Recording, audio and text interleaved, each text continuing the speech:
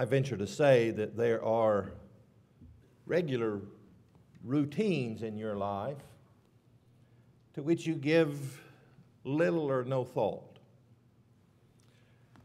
Probably this morning, you did some things that required little or no thought because you've done them so many times. They are just routine. They're just habit.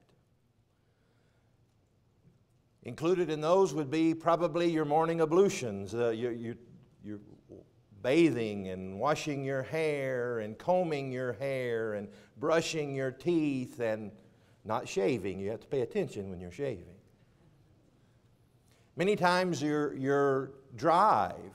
Now, Orlando may be the exception to that, but a lot of times driving to work you give very little thought to. It's almost like your car is on autopilot. It knows the way there, and you can get to work and think, I don't remember stopping. I don't remember turning. I don't remember. It was just such a routine that I gave little or no thought to it. There's a danger of that in the spiritual realm. It is good, it is safe for a Christian to allow their Christianity to become habit. It should be so ingrained within us that we do certain things almost by nature. That's good. But where the danger lies is if we do those things repetitively and constantly and we put no life into them, no thought or no heart. Worship can be one of those things. It's good that you're here. It's good that you're always here. It's good that this routine has become habit to you so that when you wake up on a Sunday morning, you don't have to think, am I going to worship today? You just do it. That's good. But we want to make sure that we don't allow that habit to lose its heart. So from time to time we need to talk about worship, don't we? There's at least 3 avenues in which we could discuss worship that make sure that our worship still has life, still has heart and meaning to it. Number 1 is we could talk about the elements of worship, the things that we do. We could do a whole sermon on singing or a whole sermon on praying, and to make sure that we're understanding what worship is when we engage in those acts. We understand, first of all, that it ceases to be worship when I do something that God has not prescribed or when I fail to do something that He has prescribed. And so it would do us good to talk about the elements or the acts of worship. It would do us good to talk about the one whom we worship, to focus upon God, that He is worthy of our bowing down before Him. And Dennis has helped us so beautifully this morning in singing about love. God's love for us, our love for God and for one another, that's what compels and drives our worship. But then thirdly, it will do us well to just talk about the concept of worship. What worship is. Why we worship. And that's what I'd like for us to do this morning. In John chapter 4, Jesus famously has a discussion with the Samaritan woman at the well, and the subject of worship comes up. The woman was a Samaritan. Jesus, by birth, was a Jew. And there were differences that existed between those 2 nationalities and 2 forms of worship. And so, not surprisingly, those differences come up in the midst of a religious discussion. One of the grand differences between the Samaritans and the Jews were the place and the form of their worship. And in discussing with this Samaritan woman the differences between those worships, he talks about a third form of worship, a better form of worship. Let's again address our Bible reading in John chapter 4. Begin with me in verse 19. He had been talking to this Samaritan, the woman at the well, and she says in verse 19, "Sir, I perceive that you are a prophet." He knew things about her that he otherwise could not have known. And so she says, "I perceive that you're a prophet." So here's my question, she says. Verse 20, "Our fathers," speaking of the Samaritan race, "our fathers worshipped on this mountain, and you Jews say that in Jerusalem is the place where one ought to worship." Jesus said to her, "Woman, believe me, the hour is coming when you will neither on this mountain nor in Jerusalem worship the Father." We pause there. Jesus was not preventing or excluding those two locations as a place of worship. We understand his point is that there's coming a time, at the time that he spoke this, he said there is coming a time where location will not matter. They will worship me everywhere. So neither in this mountain nor in Jerusalem. Verse 22, you, speaking of the Samaritans, you worship what you do not know. We, speaking of the Jews, we know what we worship, for salvation is of the Jews.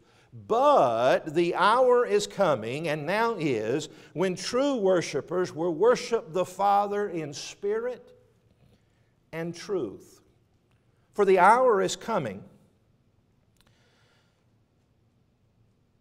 when true worshipers will worship the Father in spirit and in truth, for the Father is seeking such to worship Him. Verse 24, God is spirit, and those that worship Him must worship in spirit and in truth. Jesus says at least three things about worship to this Samaritan woman. First thing He says, rather bluntly, is, you Samaritans are doing it wrong. She, not read in the form of a question, but she was asking a question in her statement. Who's right, the Samaritans or the Jews? Jesus just says the Jews. So the Samaritans were doing it wrong is the first thing He states. The second thing He states is the Jews were doing it right, but it was temporary. And that brings us really to the main point. His third point was that there would be a time in which God would be worshiped in truth and in spirit. We live at that time. We're worshiping God in truth and in spirit today. Let's think about that worship. And let's glory in the idea that we get to participate in that. In the whole span of religious history, we live at the most enviable time. We live at the end of the ages. We live at the time in Christ Jesus where we can fully and truly and in spirit worship God. Let's appreciate that this morning. The first thing that Jesus says about this worship that we want to notice, the worship that we can engage in as New Testament Christians, that no other people prior to the time of Jesus dying upon the cross, the gospel being preached on the day of Pentecost, and people coming together on the first day of the week, we worship God in truth. Our worship is true worship. Now, what did Jesus mean by that? Did He mean truth as opposed to false worship? Now, there certainly is false worship. The Samaritans were engaged in false worship. Sadly, today, many people, even those who claim to wear the name of Christian, are engaged in false worship. The New Testament, Old and New Testament actually, is clear upon the fact that there is a right way to worship God, and therefore there must be a wrong way. But is that all that Jesus means by the word truth? And is that what He means at all? It would seem to me that in distinguishing not between the worship of the Samaritans and the worship of Christians, but between the worship of Old Testament Jews and Christians, that what Jesus is saying is that there will come a time in which they will worship me in truth. In other words, their worship will be true. True in the sense that it is full and unimpeded worship.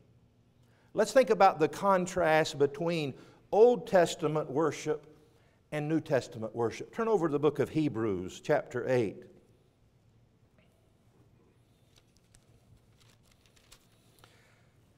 The contrast between worship under the law of Moses and worship today is not that one was false and one was true. The contrast is that one was a shadow and one is the real image. Hebrews chapter 8, begin reading with me in verse 1 where it says, now this is the main point, Hebrews 8 verse 1. This is the main point of the things we're saying. We have such a high priest who is seated at the right hand of the throne of the majesty in the heavens, a minister of the sanctuary and of the true tabernacle, which the Lord erected and not man. For every high priest is appointed to offer both gifts and sacrifices. Therefore it is necessary that this one has something to offer. For if he were on earth, he would not be a priest, since there are priests who offer gifts according to the law, who serve the copy and the shadow of the heavenly things, as Moses was divinely instructed when he was about to make the tabernacle. For he said, see that you make all things according to the pattern shown you on the mountain.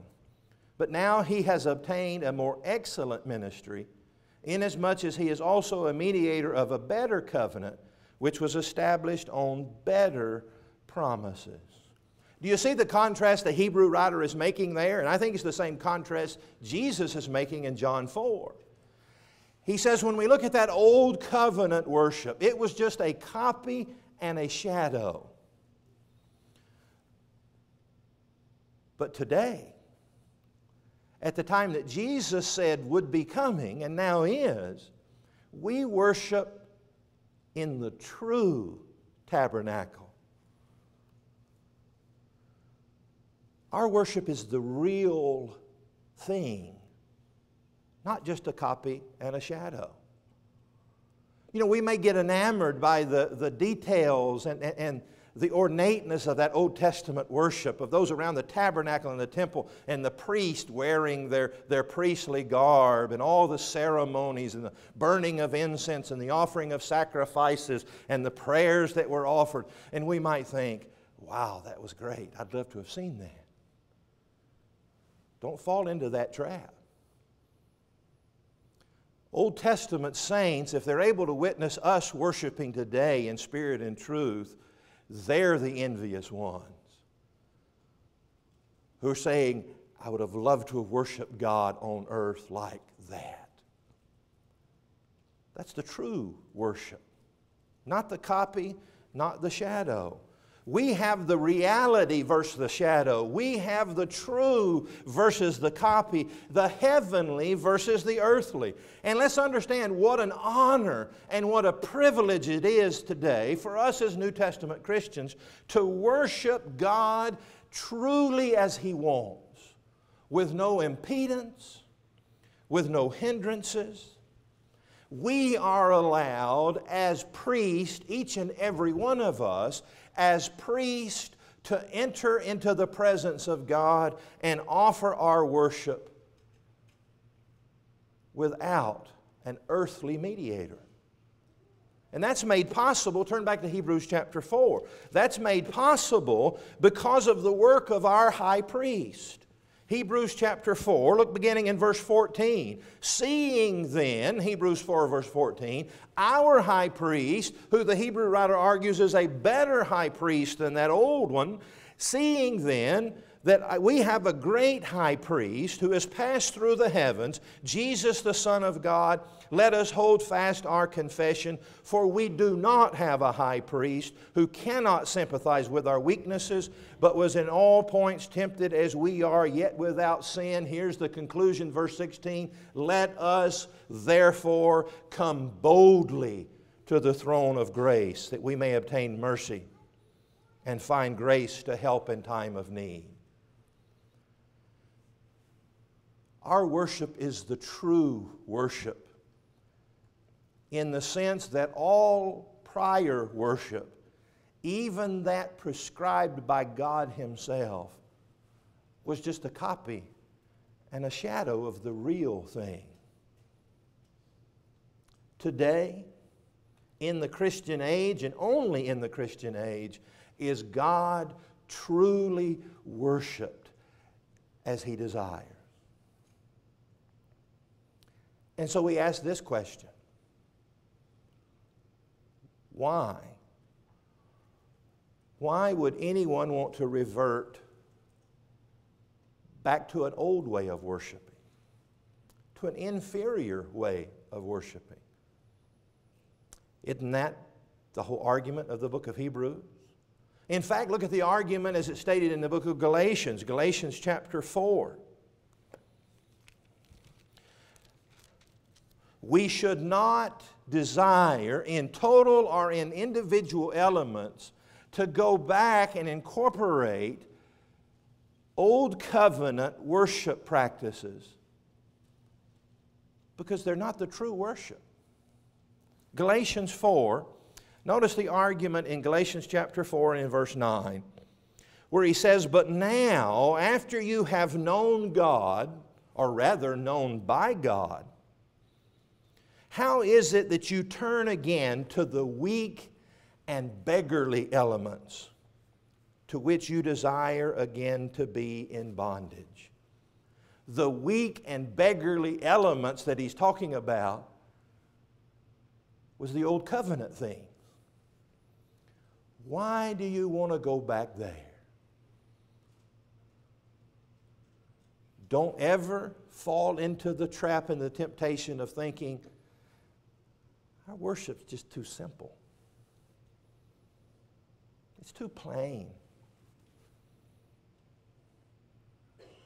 Revel in the idea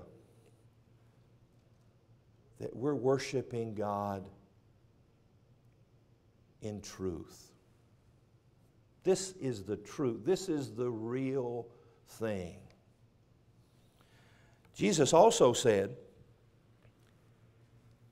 that His followers, the true worshipers of God, would worship Him in truth, truth as opposed to the old copy and shadow, but also that we would worship Him in spirit. And the reason for that was because God is spirit. And therefore, true, appropriate worship to a spiritual being would be in spirit. How do we worship God in spirit? Our worship is of a spiritual nature. God is spirit, therefore He's to be worshiped spiritually. Go back to the book of Hebrews, this time in chapter 9, and notice the contrast here.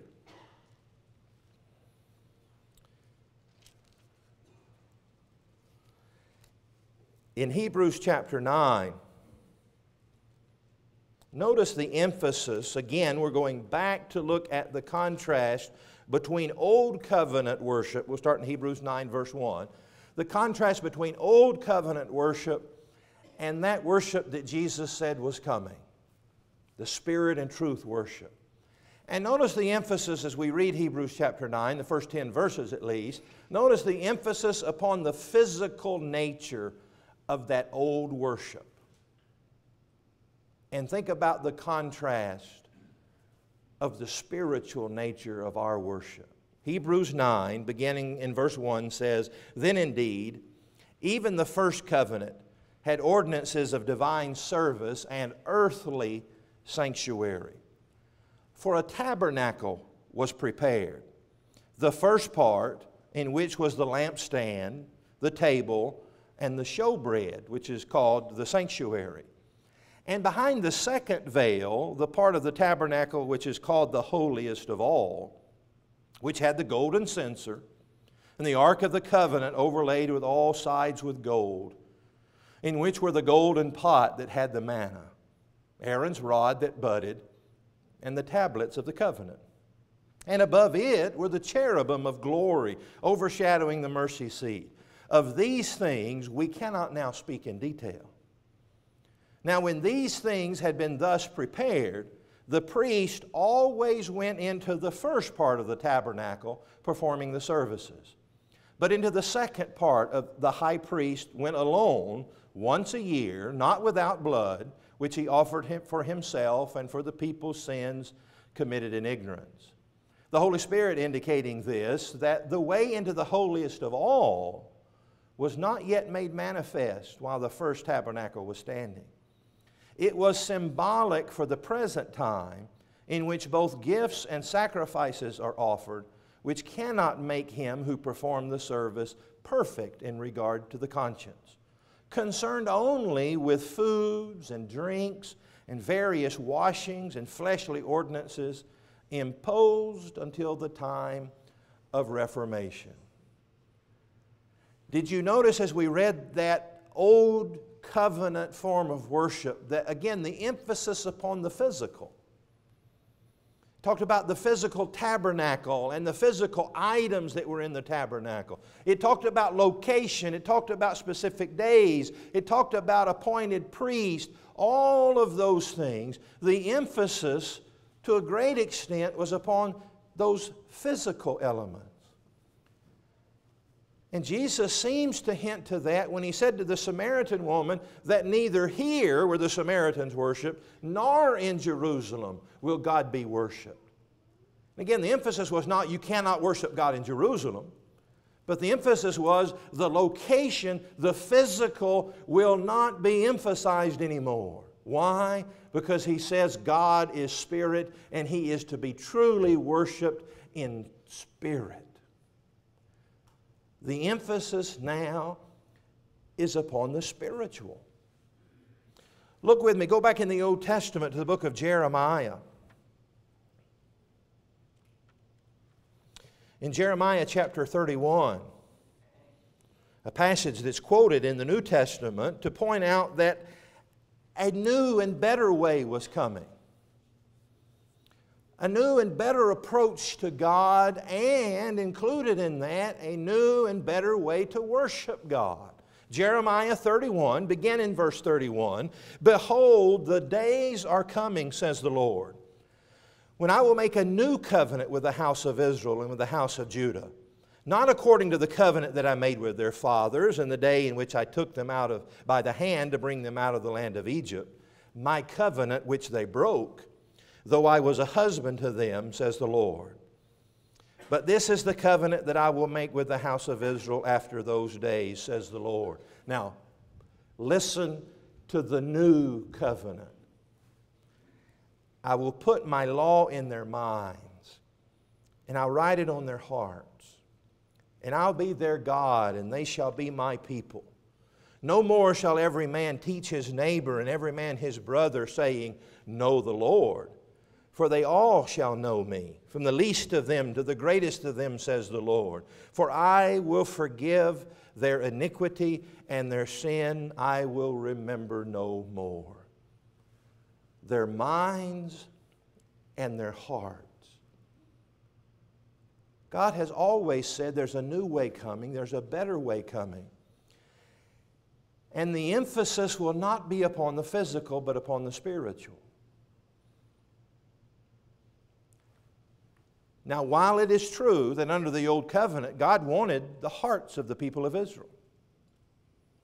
He wanted them to worship Him with their hearts and minds. But it cannot be denied that there was an emphasis upon the physical. And while it is true that still today there are physical elements to our worship, it also must be recognized that the emphasis is not upon the physical, but upon the spiritual. That's true worship. That's spirit worship.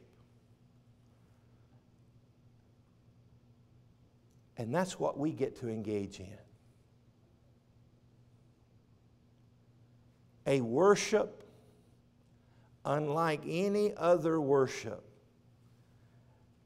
that more closely and more beautifully reflects the worship that takes place before the throne in heaven, where the true tabernacle, the true holiest of holies, where the true high priest is. Let's make a quick contrast between our form of worship and that old covenant form of worship. I've termed this not old worship versus new worship, but old worship versus true worship. I think that's the real contrast. Think of the differences in emphasis. There was a physical temple. That's where worship was to take place. In the physical tabernacle, the physical temple, Jesus said that in His time, under the Old Covenant, location mattered. Today, the New Testament emphasizes there's still a temple, but it's not that old copy of a temple, that old shadow of a tabernacle. It's our bodies. That's the true temple of God. You see the emphasis, though there's a physical element still to our bodies, surely the emphasis there is upon the spiritual aspect that we are all stones in the temple of God. The priest wore those expensive priestly garbs of robes. But we understand that our righteous deeds are the clothing that we wear for worship. Under the old system of worship, there was the burning of incense, the actual literal burning of incense. But what are our prayers likened to in the New Covenant? Our prayers are the incense that go up before the altar of God. Are you beginning to see a pattern of emphasis upon physical as contrasted to the emphasis upon spiritual in what we might call, in what Jesus called, true worship? Under the Old Covenant, there was a shedding of blood of bulls and goats and literal lambs. But we have the precious Lamb of God. Again, still a physical element. Jesus had physical flesh and blood. Jesus gave a physical fleshly body. He shed real blood. But can you not see the contrast between the spiritual nature of that and the physical nature of an animal shedding its blood and its flesh being offered up? Under the Old Covenant, they used physical musical instruments. But today, when we engage in true spirit worship, we offer up what the Hebrew writer would call the fruit of our lips. We use an instrument, but it's not an instrument that man made. We use the instrument that God created and put within each one of us. In the Old Covenant, there were tablets of stone. But as Jeremiah prophesied, and we understand that God's law, God's covenant is written in our hearts. Spiritual. You can't read the Old Testament without seeing the emphasis upon washing and cleanliness. They were always washing something. The priests washed themselves before they would go and worship. The elements of the priestly worship was to be washed. All of the pots and the cups were to be washed with water and cleansed with water. There was a physical element in that shadow that foreshadowed a washing that takes place today. Now, does New Testament baptism have physical elements to it? Yes. We use real water. And our physical bodies are to be immersed in that water. But no true student of the Bible can read the passages about baptism in the New Testament and come away and saying that was just a physical act. That's not the emphasis. The washing of the water and the blood there is a spiritual transaction that takes place. When we don't wash some physical inanimate objects, when we wash ourselves, or when Christ washes us clean of His blood. We're the envy of the ages. Our worship is not a copy or a shadow. Our worship is true. We approach God as priest and put our offerings upon the altar. Don't let it become routine.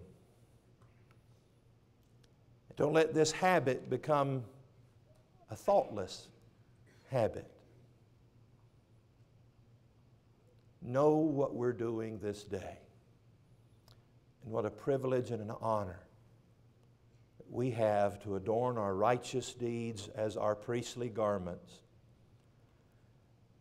and come in our own temples and tabernacles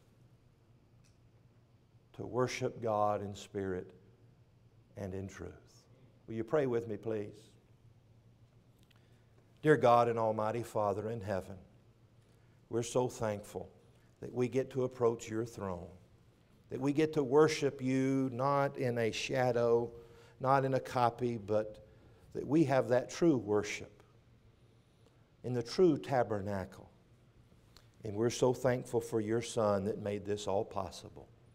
We're so thankful for our high priest who is there at your side doing what a high priest does, making an offering and pleading on our behalf. We love you, Father. We thank you for the privilege of being able to worship you in the way that we can. And we'll be worshiping you this day in spirit and in truth. And we pray you will be pleased by the things that we offer. Continue to love us. Continue to be near to us as we draw near to you. Continue to protect, care, and be merciful to us. Most of all, Father, own us on that day of judgment. This is our prayer in Christ's name. Amen.